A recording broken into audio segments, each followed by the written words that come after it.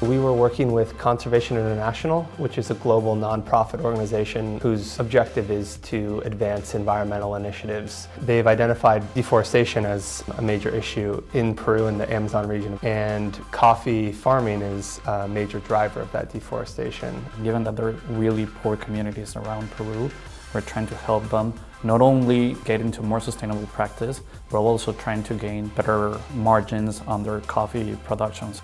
We started our trip in Lima, and in Lima we were able to overlap with a couple of gatherings of representatives of small farming communities from across Peru. For us to listen to what they were having problems with gave us a really good perspective for us to get into the country. It was worlds apart. A long, windy dirt road through the mountains, this tiny, isolated community with no running water. And for me, as someone who loves coffee, it was really eye-opening for me to see how this whole value chain actually looks in practice. We wanted to do something that would help the world.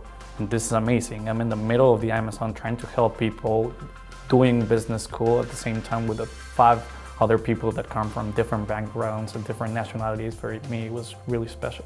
I'd never experienced anything like this in my life. At a high level, it was incredibly informative to learn how business is conducted in Latin America. And then I think on a personal level, just learning to become a more conscientious consumer.